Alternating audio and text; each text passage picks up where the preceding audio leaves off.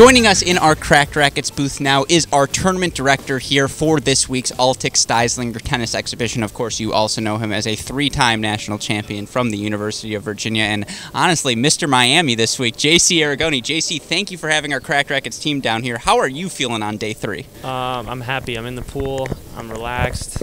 You know, it's been a stressful week, but finally it seems like it's coming to an end. So I'm excited to have this end, but at the same time, I think we've both had fun. You're over there sipping vodka. I think it's been a good week. Again, like I mentioned earlier, my apartment is like disaster. It's like a frat house. We got dishes all over. I got the strings from the last 15 rackets. I've had a string for these guys, so there's just like green gut everywhere.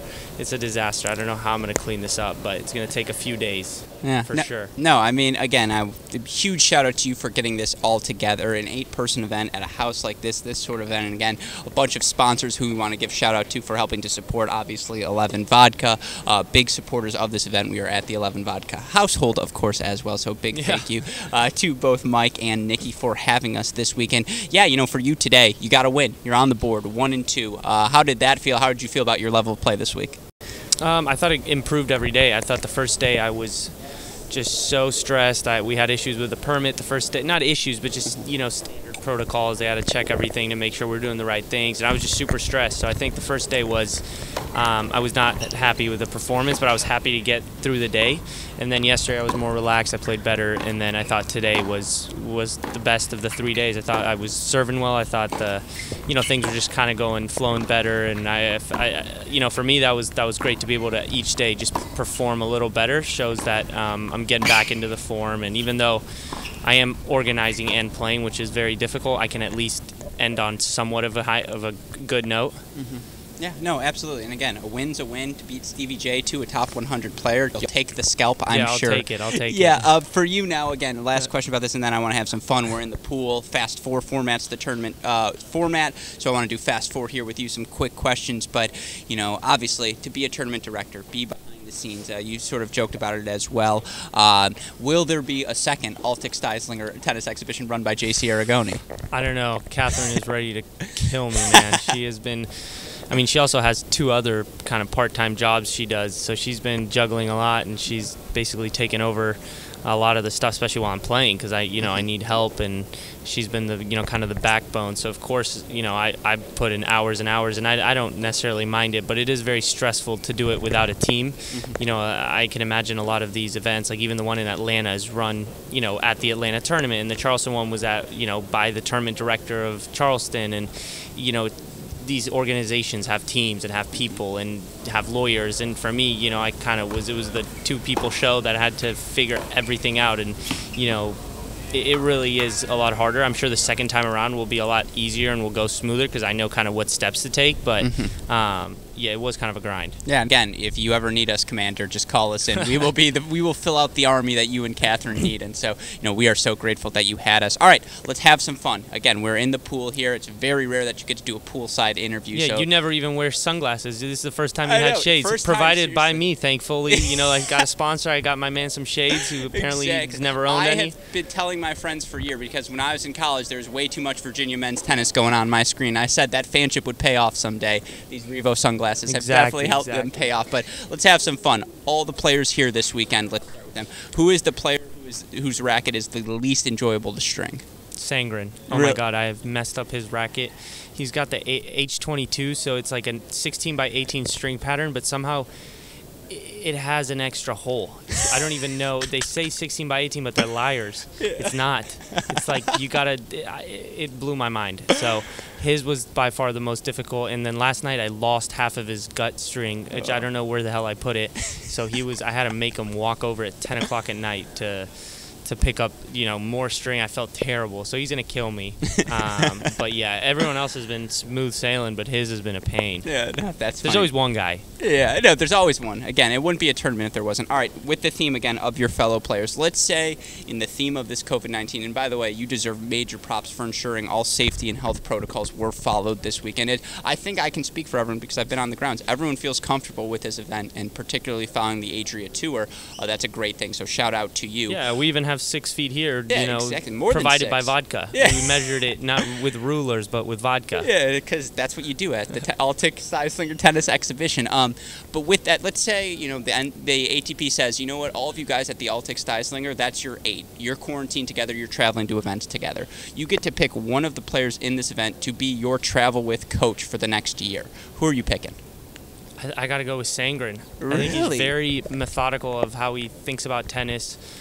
He's always given me pointers. I think he understands the sport well. He's just a very he's not a very you know, loud guy, outspoken guy, but when he does say things, I feel like he puts a lot of thought into it, and he makes sure that it's helpful. And you know, a lot of guys sometimes just talk to just kind of you know BS. talk. Yeah, you exactly. know, and I feel like with him, he's completely different than that. So, I think as a coach, I think he'd be great. Yeah, Good time I said that. Yeah, no, I'm sure there's a future there for him as well. All right, same thing. The theme is all of the players. You get to take one skill, one part of the game of any of the guys in this event. Poker serve. Okay, but so you don't get to be. Yeah, that's the obvious one, right? Let's say though, if you take his serve, you have to be 7 feet tall the rest of your life. Are you okay with that? Yeah, I'd like to see what it's like to live in his. You know, I don't judge. I think it'd be an experience for sure. Yeah, hopefully Might Catherine be tough likes buying it. clothes, but he seems to pull it off. So. Yeah, no, I mean, for sure, the Fila he's rocking looks good. Yeah, that's awesome. All right, well, for you, again, all of the players are calling their own lines this week. You are a college tennis player. The worst you have ever hooked someone? Passed. I don't know. I don't think I've ever hooked someone bad, but practice for sure. Like with the guys, just trying to piss guys. We used to always piss off Luca because he's very emotional. So if you call a line out, you know, on purpose, he gets so, you know, he just doesn't like it at all. So we used to purposely try to hook him. Or DT, actually. DT was the worst because he would get so mad. He'd break rackets in practice and whatever. So we would honestly try to hook him just, A, to beat him because we couldn't lose to DT, and he would just lose his marbles.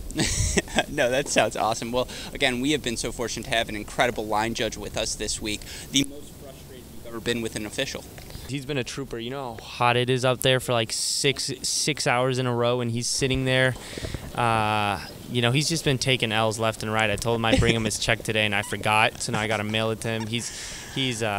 Yeah, it's not been a good week for him, so I feel bad for him. Him excluded, what is the most angry you have ever been with an official? I think I've snapped on Roger. I don't know if you know him. He's one of the USTA umps. A lot of guys have snapped on him.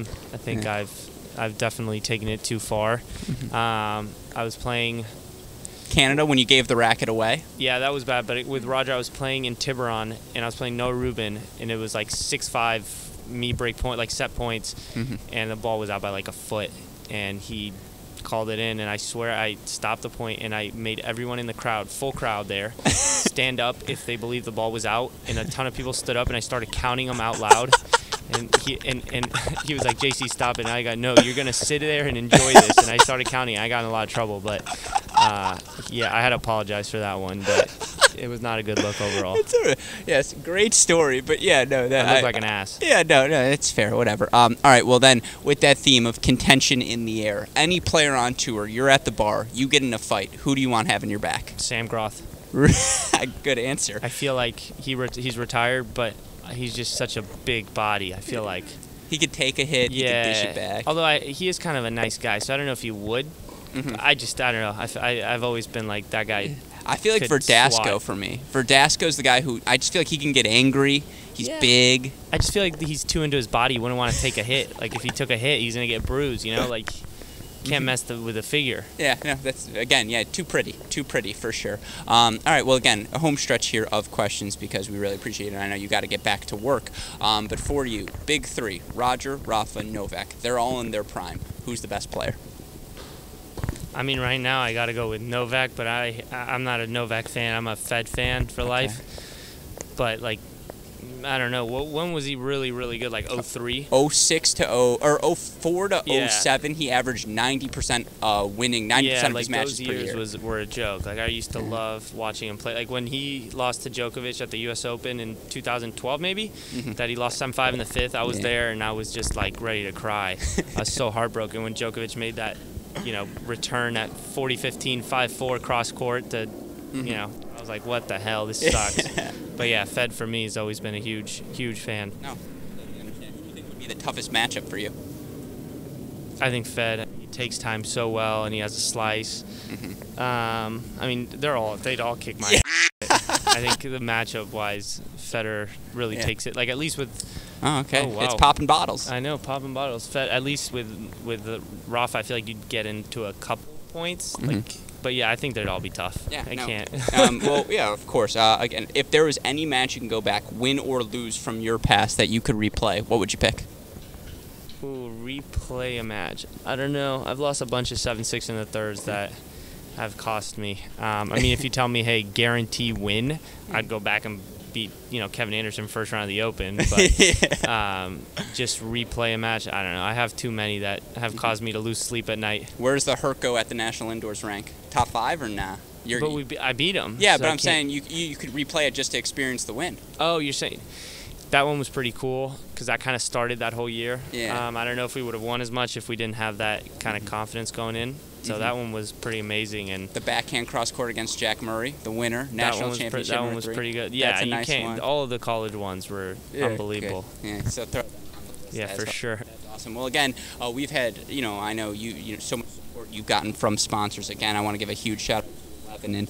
And people who know me know I'm drinking a little vodka. I really have embraced this Miami experience. For you, I know our friends at Diet provide the balls for this weekend.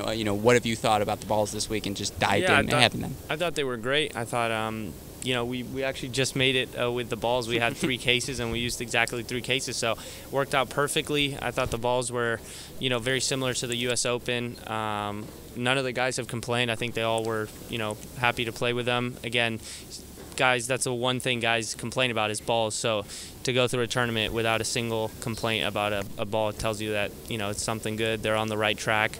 So hopefully they get more, tournament directors to believe in them, use their balls, and, keep moving forward because I think they could do a lot of good for the sport. Huge shout out to you, JC, to pull this off, the Altec Styslinger 10th exhibition. Anytime you want to do this again, just ring our bell and we'll be here. All right, perfect. Thank you, guys.